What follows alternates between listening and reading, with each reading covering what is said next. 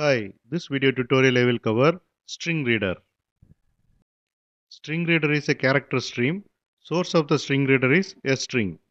StringReader class belongs to java.io package. Superclass of StringReader is reader. Superclass of reader is object. StringReader class implements closable, auto-closable, and readable interfaces. StringReader class supports only one constructor. Here you can see that constructor which accepts string. StringReader is not using any underlying system resources like files or network sockets. So closing the StringReader is not crucial. Here you can see the methods supported by StringReader class: close, mark supported, read methods, ready, reset, and skip.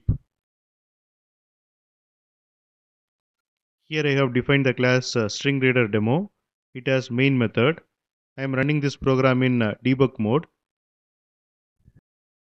Here I have created a StringReader object using StringReader constructor which accepts a string.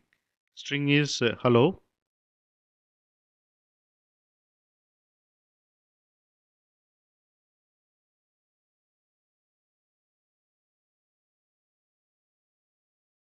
Here using read method, I am reading each character from StringReader and displaying the output.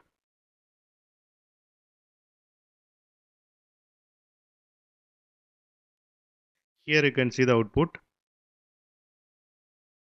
In finally block, I am closing StringReader.